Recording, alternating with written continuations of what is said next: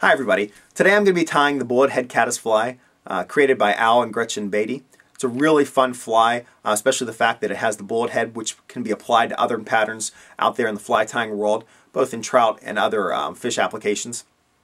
It's also a cool pattern because you get to spin deer hair and then trim it away, and it's really a lot of fun to kind of make this big ugly mess and then trim it away and see exactly what it looks like underneath all that deer hair. I really do love tying with deer hair, as you'll probably be able to tell from watching this video. This is also a really fun pattern to fish. A lot of guys will fish this pattern with for brook trout, a really aggressive type of fish, but it's also great to be used in pocket water because it just has a really nice profile once it's sitting on the water. Don't be afraid to use it in a little bit faster moving water because it will float really well, being that it's tied with a spun deer hair body that's been trimmed, and it's got a really nice deer hair wing as well, kind of holding it up. The underwing I tie with some squirrel, some body hair, but don't be afraid to use maybe some CDC under there as well, or something else, maybe even a piece of foam if you really want to ensure that this is a really high floating fly, or if you want to ensure that it will float for a really long period of time.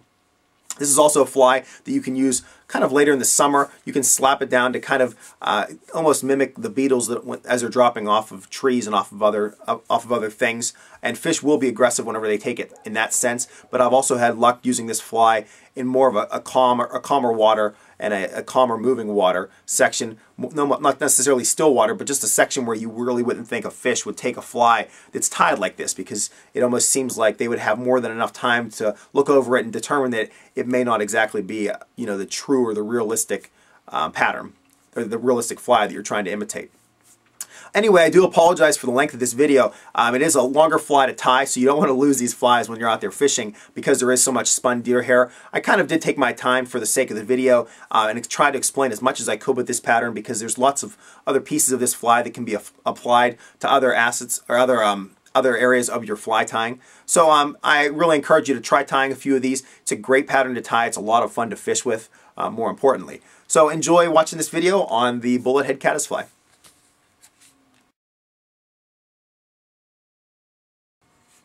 Alright, let me start getting this fly tied, the Bullethead Caddisfly by Al and Gretchen Beatty. Some of the materials used on this fly are pretty much your everyday materials. The thread I'm going to be using is a guided rod 6/0, a chartreuse color. Don't be afraid to use caddis green or any other colors to kind of match the body of the natural that you fish for. The body is going to be tied with spun deer hair. Here's a clump of deer hair that I've been using for quite some time. It's kind of a medium color. You will see this tied with darker and lighter, and a lot of guys will prefer elk hair because they believe it's a little more durable. So if you want to go with that, you're more than welcome to. I'll be using this for the overwing and for the body. And then finally for the underwing, I'll be using some fox squirrel. I'm not going to be using the tail. I'm going to be using some body fur. I'm actually going to be using the longer fibers because I really like the coloration of some of these longer fibers in this. I'll be pulling away the body fur, and I'll kind of explain all that later whenever I get into it, just to get those guard hairs. And then finally, I'll be using a piece of peacock at the very head. In fact, I better grab that now so I have it ready. Okay, so I'm just going to be pulling a piece of peacock off of the eye. It doesn't have to be anything special. I'm just going to pull off one piece, and I'll refer to that later. So let's get this fly going. I'm going to be starting at the front. I'm just going to put a few wraps in and then work my way back to the front. I'll trim this off, and the first thing I'm going to do is actually tie in the overwing, or that bullet head, the deer hair that's used for that. Now it's really up to you depending on how much you want to use. It doesn't really matter how much. I like to grab a nice clump. It's tough to say exactly how much, but I'm going to grab a pretty decent sized clump. I have a separate set of scissors that I use for clipping away deer hair. My Uncle John has always told me that deer hair can be kind of aggressive on scissors and wear them away. Whether or not that's true, I don't know, but I'm going to take his advice. I have a comb, just going to comb out some of these finer hairs that are found in this deer hair, just to get them out of there. I can pull them out after I have my little comb and comb them out. And then finally, I am going to stack these. I have a little brass stacker that I'm going to use for this. So I'm just going to place them tips first in my stacker. Then I go over to a hard surface and stack them. When I open this up, I'm going to make it so the tips are facing forward. I'm going to grab them with my right hand, get my stacker out of the way. And then to line this up, I'm going to line it up with the body pretty much just body length. Then I'm going to add just a couple more millimeters. Somewhere around that point, because it doesn't matter if it's a little bit long or a little bit short. It's okay if it goes long in this pattern. You don't want it to go too short, so I kind of actually prefer it to go a little bit longer. But for the most part, this bullet head always seems to work out, and it's more for the flotation. Now you can see as I'm tying this in, I'm not getting too aggressive with my thread. I'm just making a few nice little wraps, and then when I start pulling it tight as I get to wrap 5 or 6, you'll notice the deer hair I'm using is it really flares.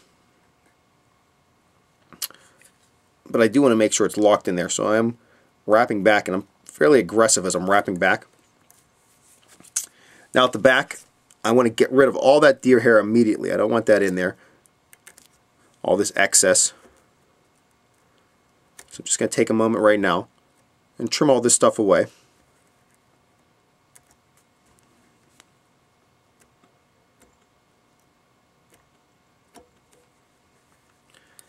Everything at the front I can leave for now. I'm actually going to be wrapping that the whole way back to the eye, but for the time being I really don't have to worry about it, so I'm just going to take these extra deer hair fibers, make sure they're lined up so they're all on top of the hook shank. So I'm going to kind of spin them around to make sure they're all on the top. Just kind of pull them so they lie flat for the most part. By locking the tips, you can see it might spin on you a little bit, and that's okay. If you feel like you want to put a little head cement in there to prevent that, you are more than welcome to. Okay, so I got that front locked in. Now I'm just going to wrap to the back. I'm going to create a little tag, which could represent an egg-laying caddis here. Now to create this tag, I'm going to go pretty far down this hook bend, a lot further than you would normally expect. But I do want to make sure I keep my thread tight the whole time. Then I start coming back up around 6 to 8 wraps up. Okay, so I'm just getting back to around the hook, the barb of the hook, maybe a wrap or two again back towards the rear. At this point I might start grabbing my deer hair to stack. So I might go back to this little clump of deer hair. From the patch I'm just going to pull out a nice sized clump, trim it off. Let me get my comb again. I'm just going to comb out some of that under stuff, the under hair, and then I'm simply going to put it on top and spin the deer hair. I'm going to make 1 wrap, 2, and just spin it in there. I'm not going to worry about stacking them now. That's not really as important. I do want to try to keep them as tight as possible, so I'm going to press them with my fingernails towards each other. I'll just wind up a little bit. After I've wound up, I might grab another clump.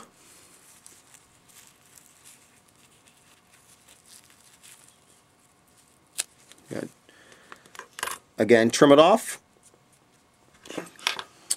Get my comb out the excess. Place it on top. Spin that in. And again, push them towards one another. Advance my thread. I should be able to do this about 2 more times. So I'm going to put about 4 clumps down.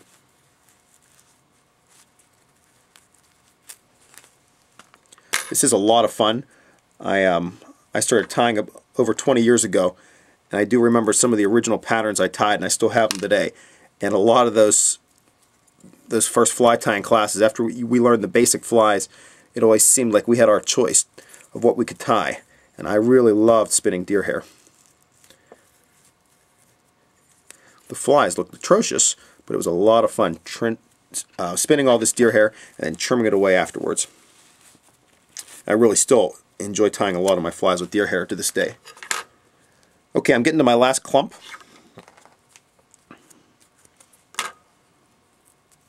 Just want to pick up, make sure I'm not too far forward yet.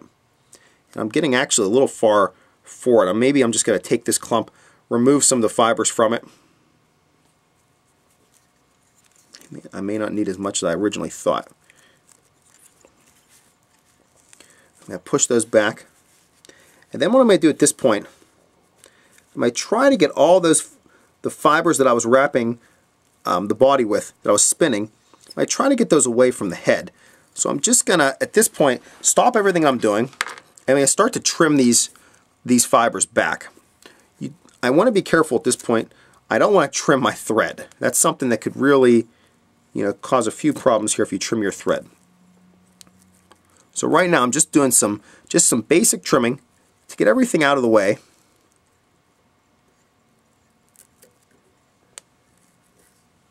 Because whenever we do finally trim this fly, we're going to be using some aggressive trimming then.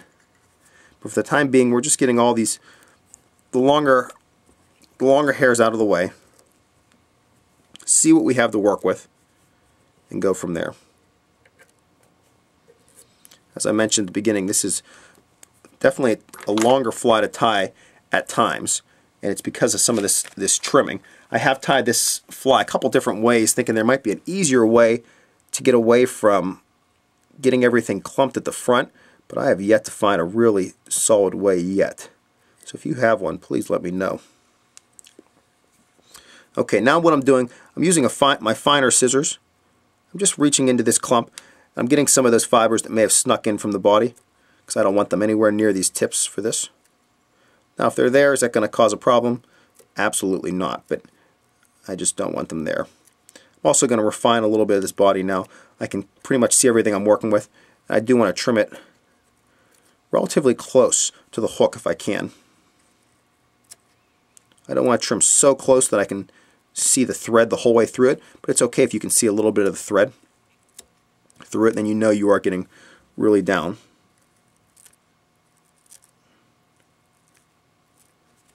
Okay, I'm nearly done. Make a couple more cuts here. Keep my fingers crossed that I don't accidentally touch the thread and trim that by accident.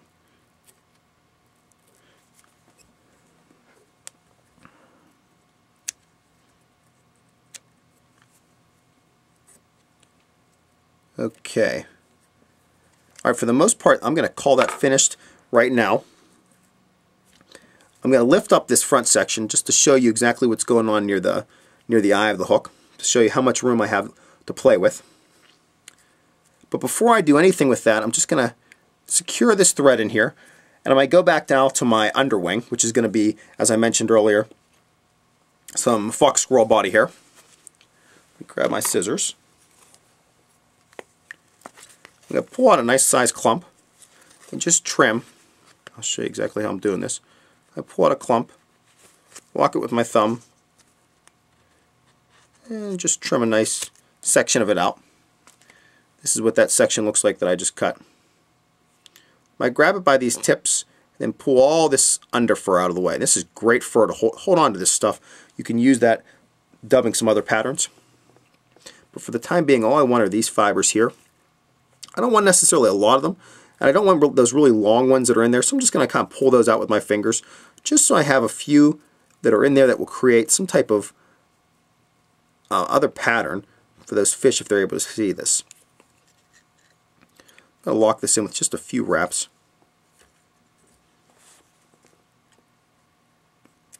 I just use my scissors, trim away this excess. And don't be afraid when you're doing that. You might trim away some of your it's going to be used for your overwing for the bullet head, and that's not the biggest deal in the world if you accidentally do that.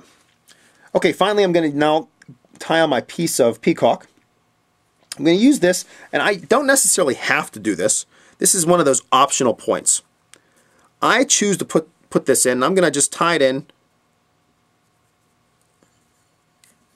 from this point, and then I'm going to wrap forward. Some people will just leave this head whatever color your thread is. Some guys will change it. Some guys will put in dubbing. It's really up to you. I do like that black head look of a caddis, and that's what I believe this peacock will give me. So I'm just going to wrap forward now. I'm wrapping towards the eye.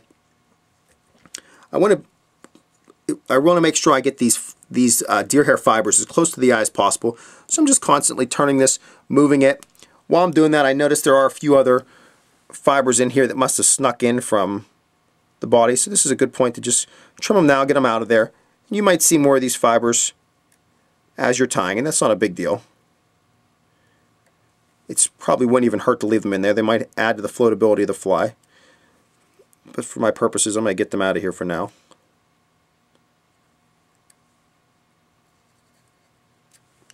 Okay. My tie back to where I originally placed my my underwing. I'm just going to stop there. I'm going to wind my peacock back. There will be a little bit of my chartreuse colored thread showing, so don't be too concerned if you notice you're using really bright thread and you can see it.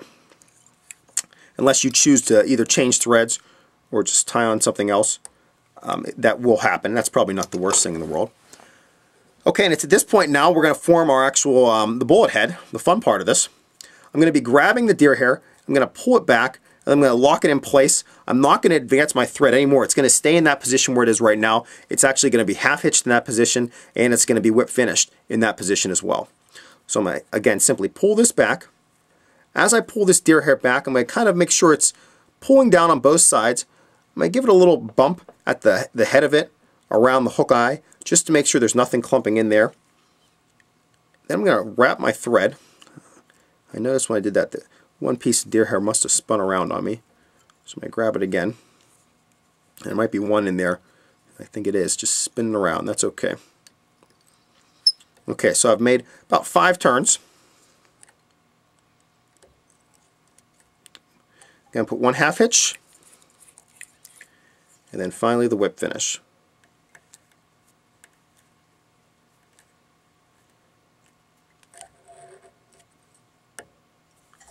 Okay, let me trim away my my thread. Now we have a couple more things to do to this fly. The one thing I do like, I love the peacock on the bottom. And if you look at the peacock on the bottom, some of those fibers from those deer hair snuck across. So this is a point where I can simply trim them, get them out of there so that peacock is showing. And that's not a problem at all. And I also like to trim the peacock just a little bit. I just like that black peacock showing. I don't want it to be anything crazy in there. So it's not important, it's not that important that it's a full peacock head and you see all the fibers. That's really not the most critical part of this fly to me. I just simply like that black peacock head showing. Okay, as I advance this fly around, I'm looking to see spots that this deer hair may have kind of spun on me. And there are a few spots, and that's okay. That's where, again, we just go through. We can just trim them away because I might have a few more final trimmings to make on this fly. So I'm just going to pull everything back, see if there's any pieces that are kind of hanging out in there that I don't want them in places where they're showing. And then I'm finally going to go through the body one more time and just make any more trimmings to where I think I can kind of bring it down just a little bit. I want to make the body as fine as possible. I also want to get all this deer hair away from my tag. I want that nice chartreuse tag showing back there. So I want to get everything as far away from it as possible.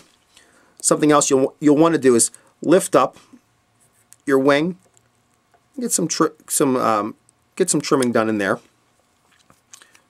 Let me get done a little bit on this side as well, which is not that important to you because it's me that's looking on this side. Okay, so let me finish this up. I think there's one more stray fiber there. I'll just get that out of there for the aesthetic purposes. And I'll show you this finished fly. So this is the Bullethead Caddis. A couple notable pieces of this fly are this deer hair wing and this bullet head. Some guys will epoxy or put some head cement on this if you really want it to ensure that it's going to be a solid bullet head.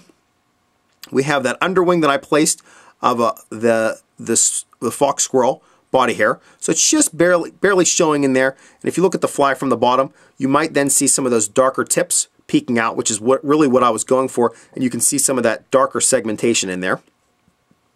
Then we have that clip body. Again, that was one of the fun parts for me, trimming away all that deer hair.